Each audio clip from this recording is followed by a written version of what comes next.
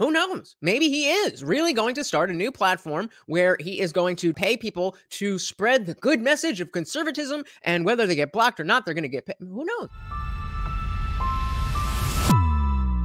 All right, welcome back to the party, everybody. I am your host, Lutch, aka the Indian Jesus, here to resurrect the second coming of common sense. Let's party. So, in our live streams, we've been talking a lot about the Crowder versus Daily Wire fiasco. And I just saw a clip from Patrick Beck-David on the Valuetainment podcast, and he was kind of talking about it. And I've been saying that I want a real business mind to break this down. So I figured let's check it out and see what they got to say. Some people are asking a question about Steven Crowder. Let me tell you guys what happened with Steven Crowder. Steven Crowder, we had in the past tried to get him on the podcast, Rob. I think we reached out a couple times in the past. Correct. And then after the video he did calling out Daily Wire, his camp reached out saying Steven Crowder would like to come on the podcast. We said, yeah, no problem. We scheduled for a Wednesday to be on the podcast. And that Monday morning or Sunday, we got an email saying, well, a family emergency took place and he can't be here, which we said, listen, family emergency happens. We understand it. You know, maybe we can do it earlier or a different date. No, he can't do it. It's a major family emergency. He can't be there. No problem. Then what was very interesting is that even though there was a family emergency, that Monday after the family emergency was on Tim Pool's podcast. Weird. Okay.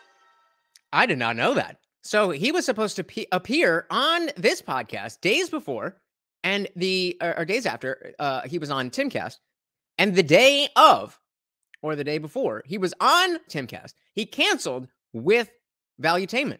I wonder why he would do that. Okay. So you go on Tim Pool's podcast, but you tell us there's a family emergency that happens specifically on Wednesday, but you can do, because typically when it's a family emergency, you may be taking a few days off. So here's all I will say. Guys, we've dealt with presidents. We've dealt with billionaires. We've dealt with the athletes, Kobe Bryant, Kevin Hart. We've dealt with like A-listers, which everybody that becomes an A-listers, everybody is typically doing what? What can we do for you? Accommodate you. Hey, we're not doing all this other stuff, right? Mm-hmm. And we pay attention to that, because as you get bigger in the world, in whatever industry you're doing, it is all about relationships. We've never had a person that cancels like that and just says, hey, you know, and then later on the email comes, oh, we can't do it right now. Maybe later on you'll be the first for us to talk. And we don't play those games. We don't like those games. So there is a part of it where you think some of the criticism that he got, if it was real or not, we don't know. Again, I've never spoken to him. I've never had a call with him. I've never had a sit down with him. We were more than happy to have a civil conversation here to see what took place with a guy like that. But for those of you that are fans of his, that were expecting him to be here, they canceled last minute due to a family emergency and still went on Tim Pool podcast on that Monday instead of a Wednesday. So for those of you who are not regular live stream viewers and didn't catch the streams where we're talking about this, basically my position on this was originally I was very much on Crowder's side, because the original video he was talking about some nameless company that was doing predatory contracts and stuff. And he was talking about looking out for the little guy, the young creators. I'm like, oh, that's me. All right, word up. Then Jeremy Boring of the Daily Wire comes out, reads the entire contract, and was like, that's not exactly right what Crowder said.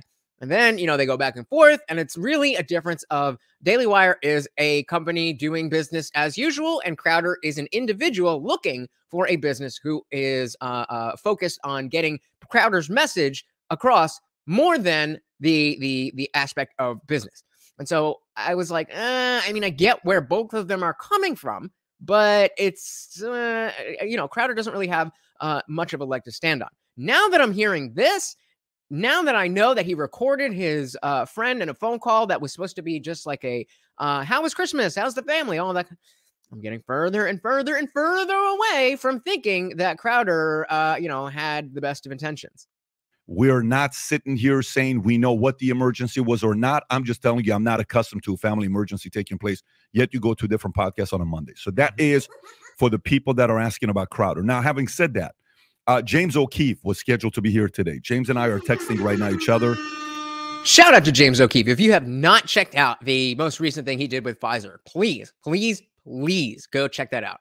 We are trying to get him to be on the podcast tomorrow. We don't know if it's going to happen or not. If James O'Keefe is on this podcast, as soon as I can, we are going to do a live stream about that. I stream every Monday, Wednesday, Friday, 8 p.m. Eastern. Make sure you are there. It is exactly like this. Let's party. Let me give you a disclaimer so everybody knows. I don't have a relationship with Ben Shapiro. Him and I have done one interview together. It was fascinating. The guy's a brilliant mind, but we don't text. We don't talk. We haven't spoken to him. No conversations. The same with Candace Owens. The same with Jeremy Boring. Any of that stuff.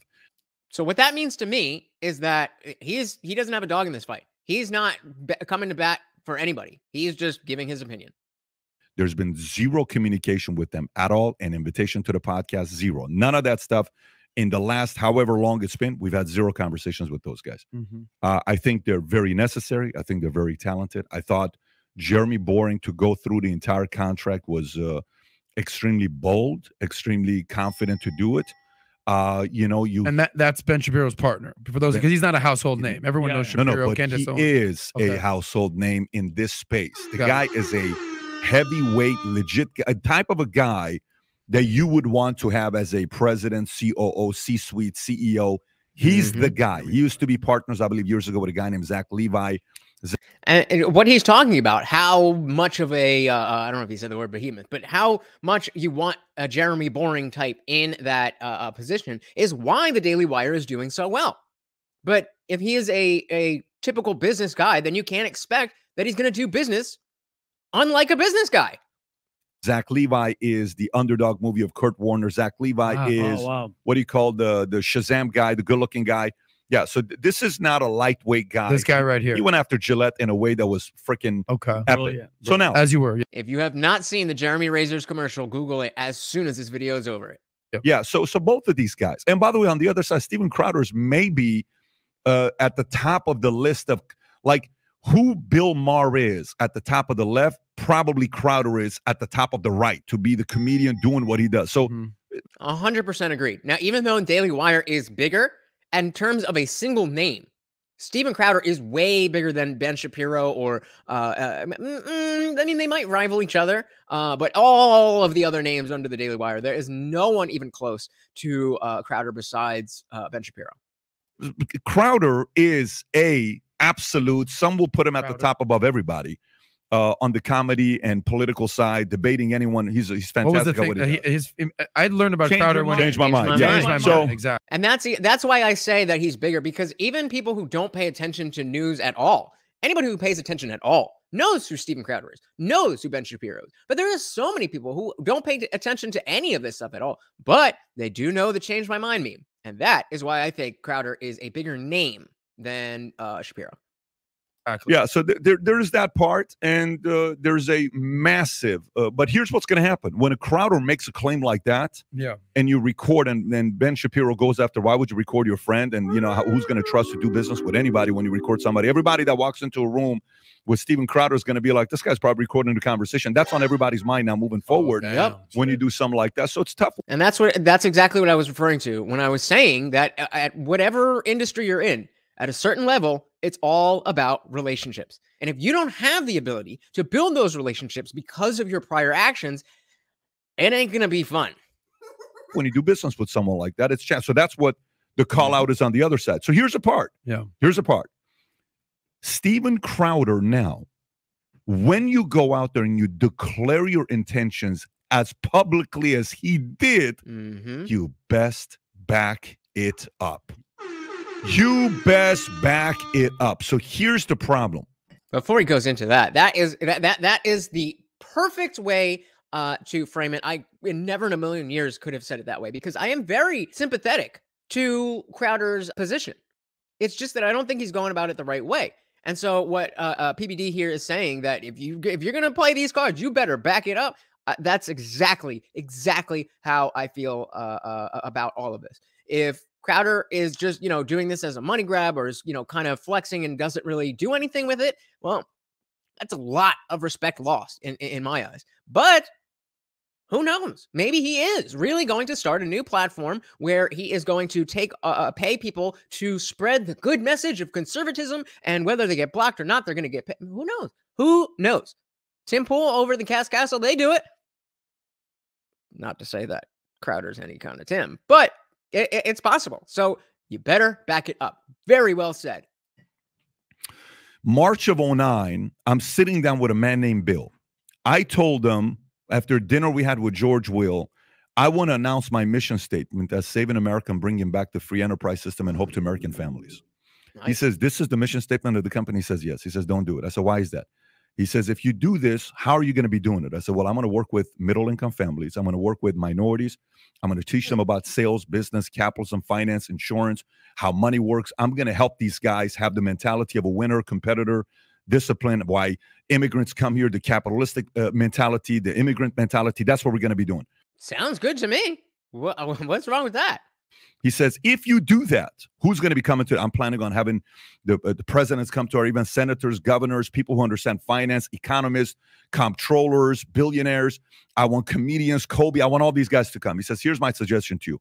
If you say something like that from stage, in front of the pulpit, okay, which the event was called Saving America Doing the Impossible. I was dressed as George Washington. You can type in George Washington, Patrick Bet David. Maybe a picture will show up on Google.